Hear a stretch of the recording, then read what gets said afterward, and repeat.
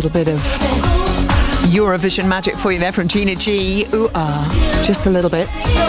Mike said we used to do Wet Your Whistle Wednesday, but we decided in the end it was just too early in the week. Went gone too soon. And Nathan says three-part Thursdays in Daventry, Richie. Oh, brilliant. He can pop along. Coming up, the quiz. And Lizzie Kaplan, this is Radio 2 on 88 to 91 FM.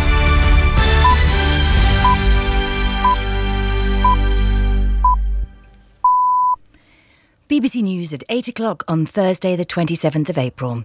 Good morning, this is Claire Ronacres.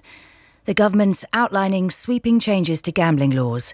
A new report highlights how poor health is affecting people's personal finances, and Spain is set to swelter today in up to 40 degrees. The government's to announce the biggest shake-up of gambling laws in nearly 20 years later this morning. The long-awaited review, announced 3 years ago, is an attempt to catch up with smartphone technology, which has seen huge changes in how people gamble or place bets. Campaigners will be disappointed if it doesn't include bans on gambling sponsorship and advertising. Liz and Charles Ritchie founded the charity Gambling with Lives after their son's addiction led to him taking his own life.